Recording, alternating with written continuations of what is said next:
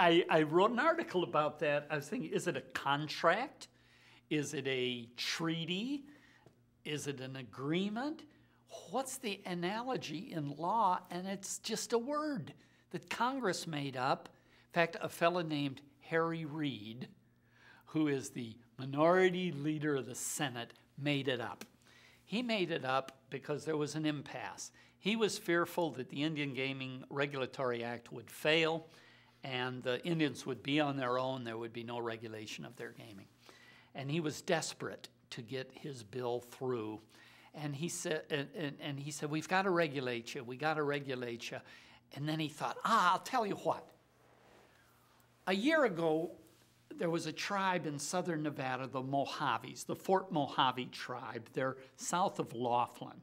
Actually, the people live in Arizona, but they have trust land in Nevada.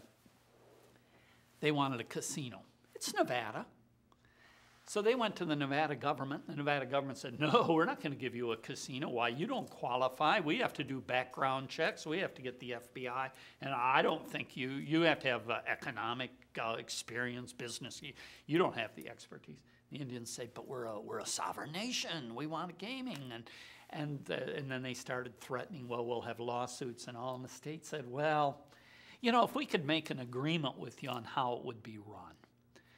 And they said, well, what do you want in the agreement? And the state said, well, I'll tell you what, we don't want any taxes.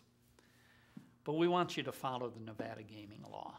Could you do that? And they said, yeah, no taxes. We could follow the gaming law. Okay, sign an agreement that you can run your casino according to our rules. We'll regulate it for you. You'll pay for the cost of regulation, but it'll only be 1%. But you won't pay the state 6% tax. And the Indians, the Fort Mojaves, signed the agreement.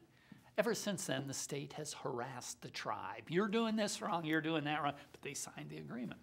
They were a docile tribe. They went along with the game. Harry Reid got a notion in his head that maybe the Mohawks and the Seminoles were going to be like the Fort Mojaves. And he came up with this idea, why all the tribes of America, they can sit down with the states and they can say to the states, well, I know you can't tax us, but you regulate us, we'll follow your rules. The tribes across America did not follow the example of the Fort Mojaves. And our man in Washington put the words in there, make compacts. That was his, and he was credited with getting the compromise that got the bill passed. And it was that little thing of the compacts, and also his wording that the Indians could negotiate for gaming that was permitted anywhere in the state by any person. And you had states like Connecticut that had church games that used blackjack. The state said, well, you can have casinos with blackjack. You let the church do it one day a year. Indian casino. Or in Minnesota, where the Attorney General said, well, you want slot machines? Well, the bars, they have these machines. They only pay back in credits. You only win new games. But yeah, you're right. A new game is worth 25 cents. So I guess it's a gambling machine. You can have 1,000 slot machines. So you had this great big loophole that our minority leader of the United States Senate created. And I credit Harry Reid more than probably any individual from changing Indian gaming from bingo halls to these massive casinos we now see in Connecticut.